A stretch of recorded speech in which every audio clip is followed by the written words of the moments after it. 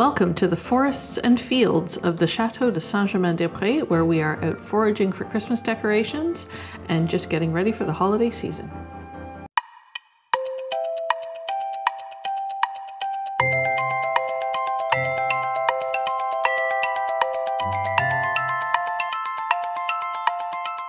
We've decided to come over today on yet another rainy day to this spectacular town called Bordeaux. We're here for a Christmas market, which should be lots of fun, and we're going to meet up with some friends for a coffee. But wanted to show you just how crazy the water has been here. This river, which has clearly overflowed its banks, is just running so fast. We've had so much rain here that, all of the aquifers and the rivers are just overflowing right now. Hopefully it slows down sometime soon. And the Christmas market looks like it's inside in their salle de fête, but a couple of hardy tents out here. Yeah. So let's go see what we can find.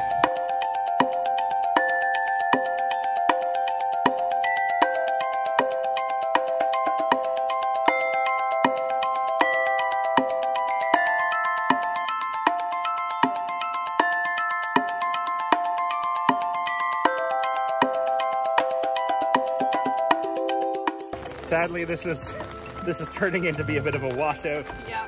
We feel horrible for all the artists who spent all year long getting stuff, but we did buy something. From one of our local Saint-Germain artists. Yeah, she's awesome. Lady that we love every time we like her stuff, so it's time to buy something. Exactly. But there we go. At least we got out. Yep. Right? All right, let's go.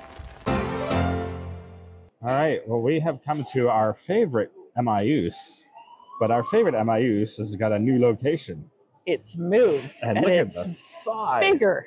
It's ridiculous. So we're in Brive today. And yeah, this is a brand new facility. They just opened it a couple of weeks ago, I think. Yep. And it's absolutely enormous. So hopefully the same amazing selection that we're used to, but let's go exploring. They're having an exceptional sale today where it's Christmas stuff and it's open more hours than usual. So I expect it's going to be busy. Yeah.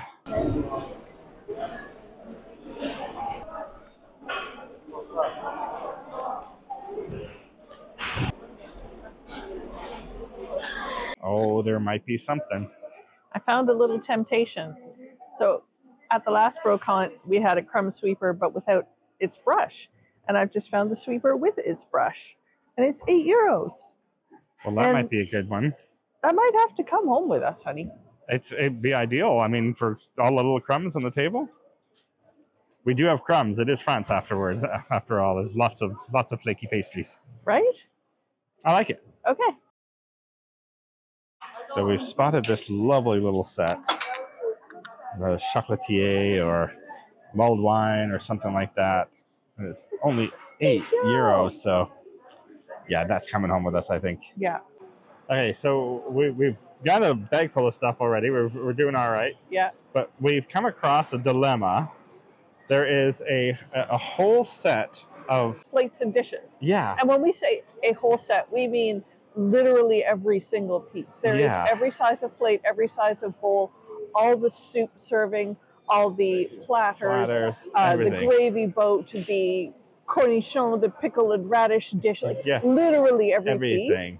And it's probably 12 to 14 settings. Yeah. And the whole thing is €60. We don't love it. We don't hate it. It's kind of, it's not a mark. It's not like a Limoges. It's not anything. But it would make a lovely table setting for, particularly in the summertime. Or a little bit sweet and a little bit Chateau and a little bit, just having the whole matching set is just so tempting. Yeah, it is. So we're going to go and think. We're going to have to think about it. Oh, no. Oh, no, they found me, honey. They found me. I saw it before I got the camera out. There are more sewing machines. Hello, friends. Actually, that one looks very, very much like the same era as the one that you work on all the time, isn't it? That one's earlier than mine. Earlier than yours? Yes. Okay. But we have 8 already. 7. 7. Sorry. I lost track.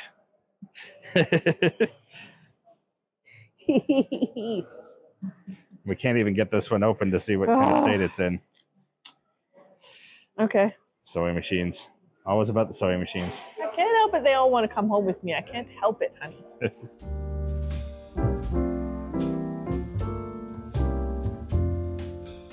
All right, so we have had a think. Yep. We've come back. But I don't think it's coming home with us No, today. I don't think so. C'est dommage.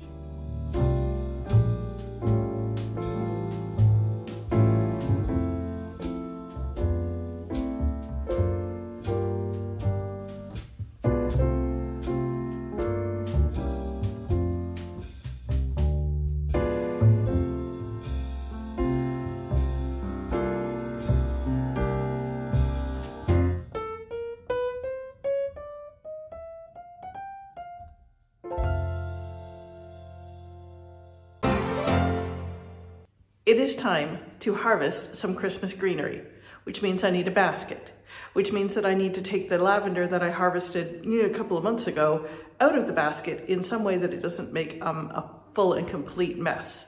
And ideally in some way that I can use it to make little gifties or little sachets or something like that. So wish me luck. I know there are things you can do with the stems of the lavender and create clever little wand things or do little arrangements or make a wreath, which would be a really clever idea. And now I'm regretting my next decision to maybe chop them all off and save the actual lavender flowers. I don't know. Now I'm in analysis paralysis. Well, looks like we're finally getting through all of this dried lavender. I can tell you one thing, it smells amazing in here. Right? That basket is going to smell delicious forever. It really is.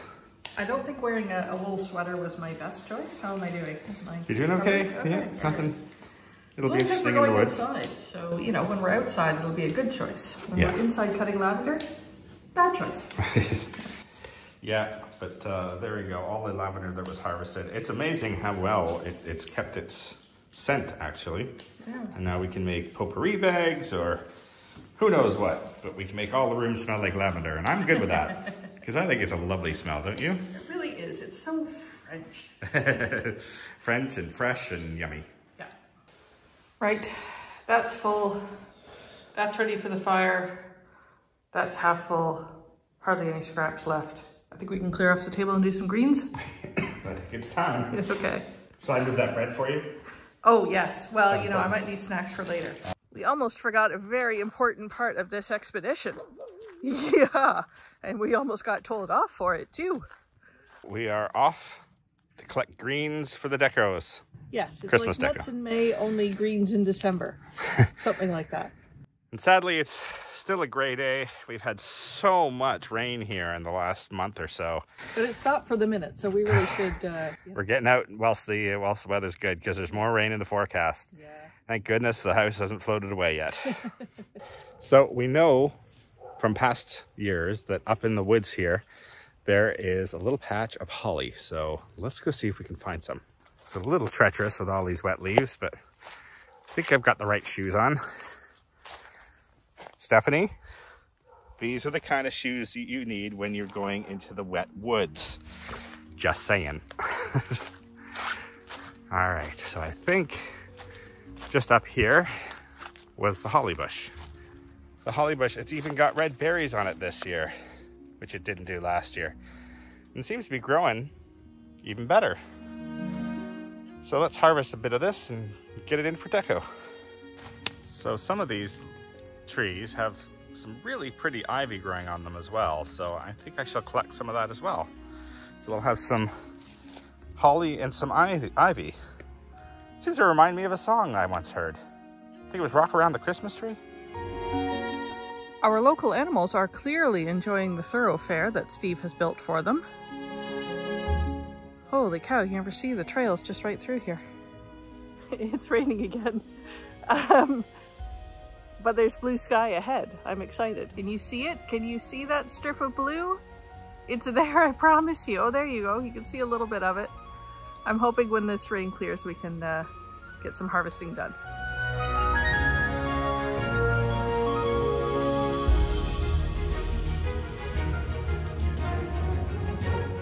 Well, now it's more than just a little bit rainy, and I'm out here without an umbrella or a raincoat, so back to the house to regroup. The two of us have been caught out in it. Oh well. Short-lived, but we got some greenery, right?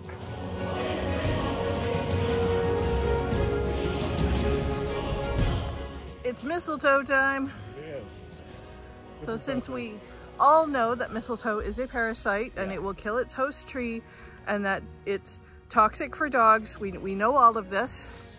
So Steve's got his long pole and it's going to try to snip some of that bad boy out of that tree. Not that that tree looks like it's doing so well, but yeah, I mean, it's a sad thing because this is the last couple of years I've been harvesting off of trees that are off the property, but this is one of our trees. yeah. And it's got a lot of mistletoe on it, so let's get that parasite off of there.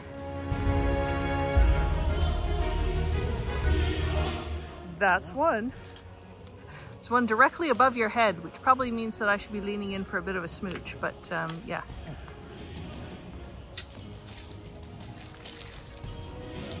That's two. It's a good thing we have another house between us and the barn, because whoa, it just turned tropical out there. well, tropical without the temperature. Yes, exactly. So we've managed to grab some of our greens and we're held up waiting for this rain to finish. It is lightening up though. I think we'll be able to make a run to the house soon. Okay, this is ridiculous. So we were out in the rain getting absolutely soaked. You can still see my hair is still wet. My sweater's still wet. And yet there's blue sky starting to appear.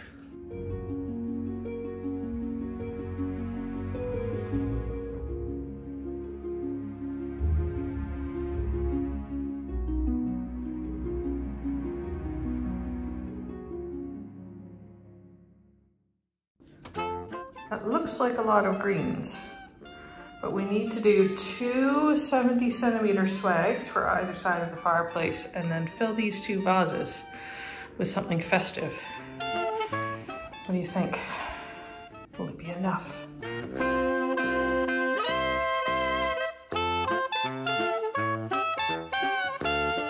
I think it's coming together. So I'm trying to keep within my 70-centimeter range. I've got a little bit either side, which is good, but I think that's what we're looking right now. So I've got my usual laurel leaves underneath, followed by cedar, and then some, I think, spruce, and then some holly with the berries on. How nice is that? And I think I'll put a ribbon on that and see how it looks. Okay, they look to be about the same size, which is good. That was part of the overall plan. And now for you two. What do we do with you?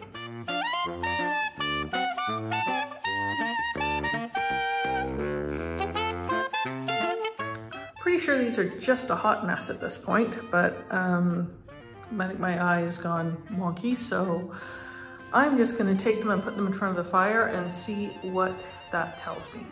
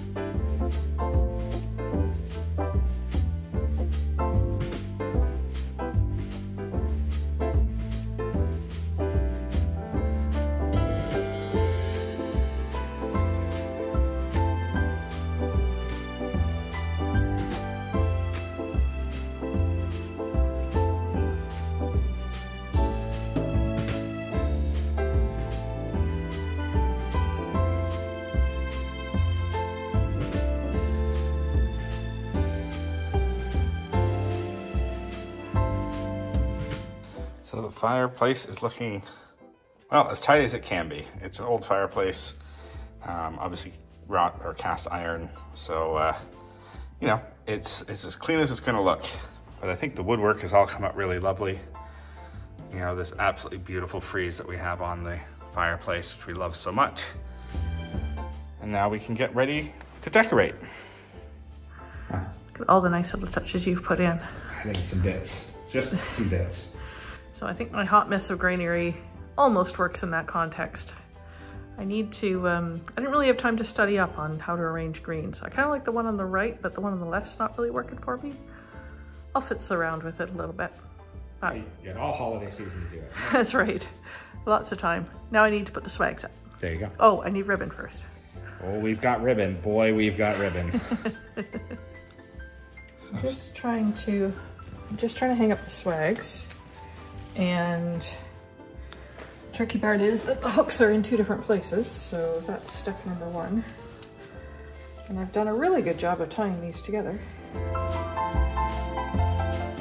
These hooks were already there, so we're just utilizing them under the, what we're calling the plinths beside the fireplace here.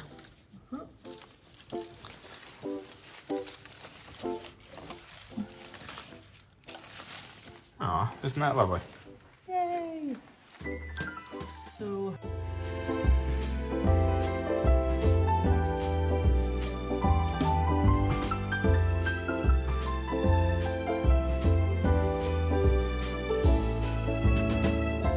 I'm not sure who that is in his red pants, but he seems to be hanging these stockings by the fire with care. With care, indeed. Yeah. I think it's looking very festive. What about you? It is very festive. Who wouldn't want to curl up by that fireside, right? Exactly. Let's get the cleaning products out.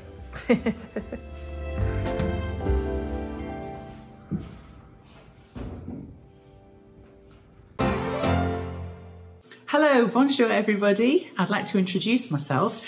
My name is Julie and I'm a silversmith from England, and I'm going to be holding a retreat at the wonderful Château de Saint-Germain-des-Prés, which is a private chateau in the heart of the French countryside.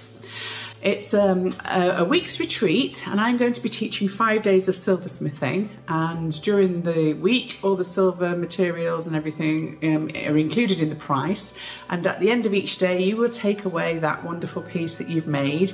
And during the week we're also going to be lucky enough to have cordon bleu chefs that will come in from Paris, and they're going to cook our meals for us, wonderful gourmet meals, and we've got some fabulous wines from the region to sample with our meals too. So if you're interested, I just can't wait to invite you along. If you're not interested, but you know somebody that loves chateaus and creating things and countryside and fine wine and foods, then pass this along for them to see, and we'll put all the details up for anybody that would like to book. At the moment we've got an early bird discount if you'd like to take advantage of that. It's something perhaps that you can do alone, but it would be nice to bring along a friend, or if you've got a special birthday or Christmas that you want to treat somebody to, then this could be the perfect gift. So I hope I can see some of you in May next year, and bye for now. Bientôt. And remember, the best gift you can give your favorite creators any time of year is to hit that like button, subscribe, or leave a comment. It doesn't cost a thing, and it really does help our channel grow. Thanks very much.